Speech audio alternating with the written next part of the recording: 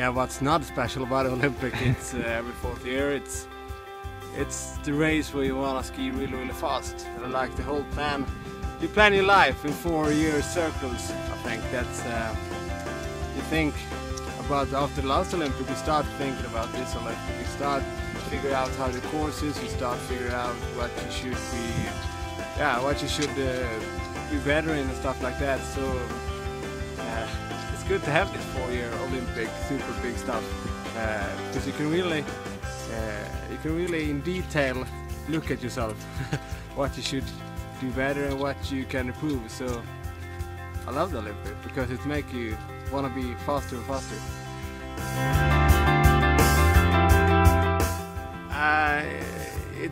You can see you can feel it's Olympic year of all the questions you got, because nothing is about the World Cup, nothing is how the shape is, everything is how it looks like for the Olympics.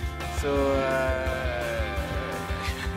yes, you can really feel if you are in good shape, you are in good race. Everyone is asking if you are in too good shape too early, and if you are in bad shape, everyone asking if you're gonna be able to catch up and be in shape to the Olympics. So yes, you can feel it's Olympic year because everything is about it.